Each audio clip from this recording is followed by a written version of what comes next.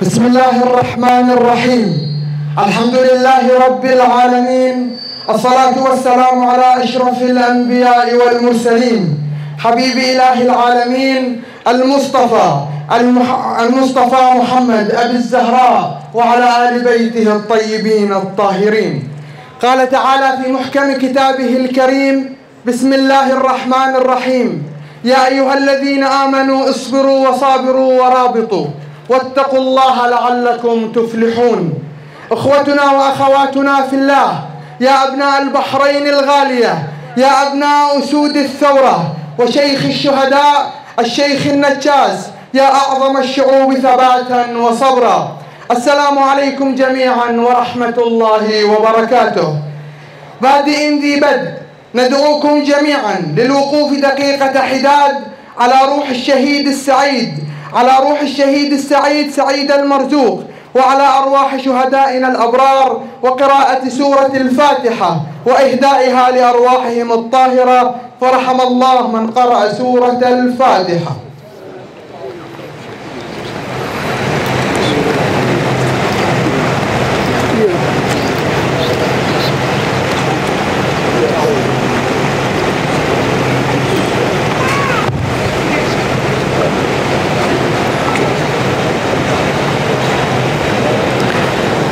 عامان ونصف على انطلاق ثورة 14 من فبراير المجيدة، وبالرغم مما تعرضت له الثورة من قمع وجرائم ممنهجة وزج الرموز القادة مع الآلاف من المواطنين في السجون والطوامير، ومطاردة المئات من الأحبة المطلوبين، وتهديد الشعب البحراني بالتصفية وممارسة التطهير الطائفي بحقه، فقد بقي الشعب بكافة فئاته صامدا ثابتا في الساحات والميادين، مستبسلا في الدفاع المقدس والعمل المقاوم، ونجح في استلام زمام المبادرة في أكثر من معترك طوال أيام الثورة المباركة، ونجح في إبقاء الوهج الثوري مشتعلا في النفوس وفي ساحات العزة والكرامة.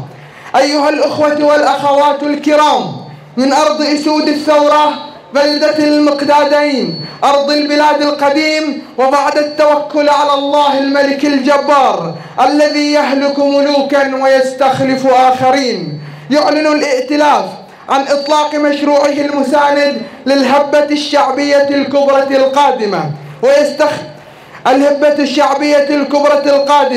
الهبة التي ستعصف بكيان العدو الخليفي وستعصف بمرتزقته الأجانب، وذلك في ذكرى عيد الاستقلال، عيد المقاومة والتحرير، تحت شعار عاصفة التمرد.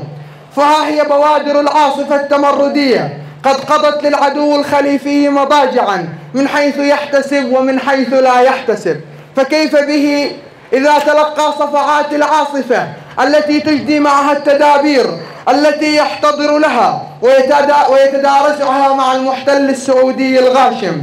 فكونوا على الموعد الكبير يا شعب البحرين الصامد والمقاوم، فلقد جاء الموعد لاستلام زمام المبادرة مجددا.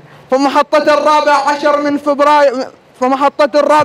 من أغسطس هي محطة ثورية شعبية، عاصفة استمرار لمحطات ومفاصل ثورة 14 وأهدافها، وهي محطة تحررية سيكون فيها الشعب الكلمة العليا في ميادين البحرين وساحاتها.